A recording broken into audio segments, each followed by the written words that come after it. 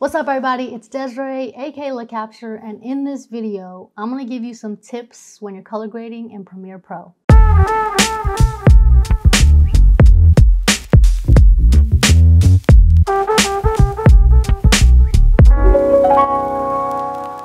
I like to color my footage using adjustment layers. They're basically like nodes from DaVinci, being able to separate each step that I do. So instead of directly affecting the clip, I'm able to turn the layer on or off to see the difference and free to delete my previous steps without affecting the other color settings.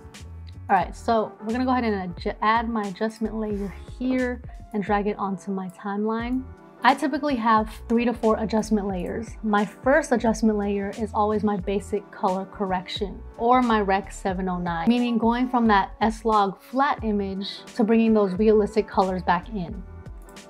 So, because I know that I film all my content in S-Log 3, I already have my LUT set, so I just add that into that layer. So this is before, and this is after. We could see that it brought some contrast, shadows, and saturation in, but for my second adjustment layer, I like to add more contrast and shadows to the picture.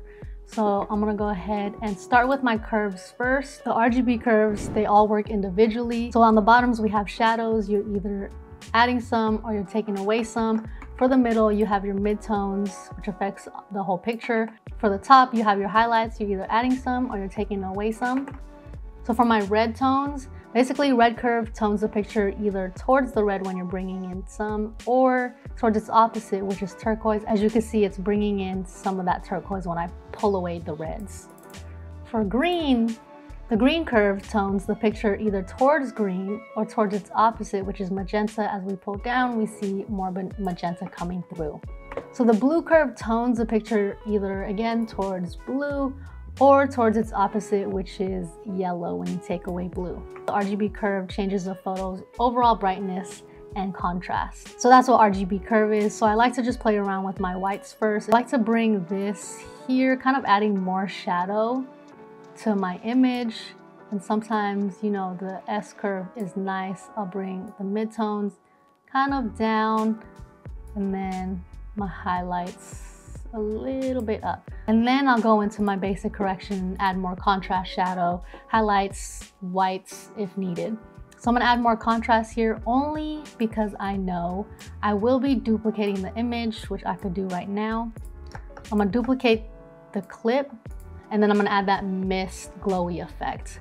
Because I know I'm gonna add that, it's gonna make the image a lot brighter, as you can see. So I'm just gonna play around with the settings till I feel like it fits. So I'm gonna go back to my second adjustment layer and kind of just play around. As you can see, the skies are a little bit blown out. So I'm gonna find that fine balance with that effect along with my color correction. So once I'm set with my color correcting, for my color grading, I'm gonna grab another adjustment layer as my third one, and that's where I kind of go into the whole creatives here. If you have LUTs already put in, vibrant, saturation, shadow, tint, highlight. I like to play around with the curves tab here. I like my image a lot more warmer, so what I'm gonna do is kind of add a little bit of red into the image, but also a little bit of green, so I could mix those two up. Very slight adjustments here make the biggest difference. So this is with, this is without, with, without. You can kind of see the difference already. So for hue versus saturation, that basically means that you could select any color in your footage and saturate it. Say that I want the blue in the sky to be a lot more vibrant. So I'm gonna create some points between the blue where I think would increase. And as you can see, it is increasing already.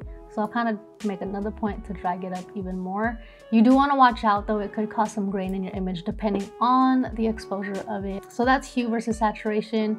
Here's with it, here's without it. It's a little dull without it now, and here's with it. The skies are a lot more blue.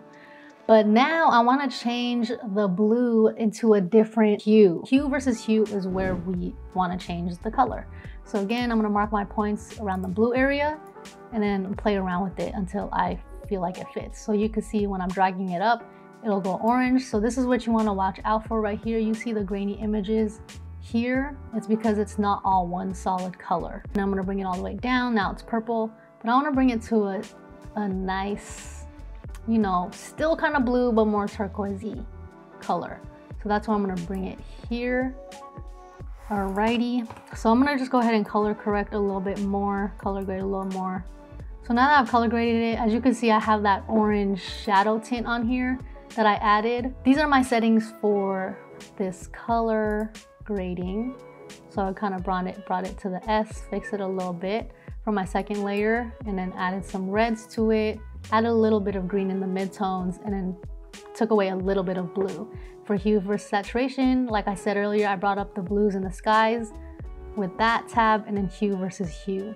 And there's a lot more you could play around with, but that's just this image specifically. So how to add that glowy, dreamy effect without a mist filter. So in Premiere, you're gonna search up Gaussian blur.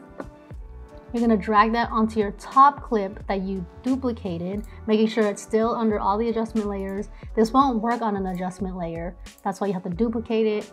Once that's on your layer, you're gonna go ahead and go into blend mode, and you're gonna change it to screen. And then from there, you're gonna just play around with your blurriness, your opacity. I like to do this prior to my color grading just so I know how bright it is, because adding that effect can make your clip significantly brighter. So yeah, that's basically how I color graded this. It's just playing around with the tones, you know what I'm saying? Getting that boop-de-bop, boop-boop-bop. Alrighty,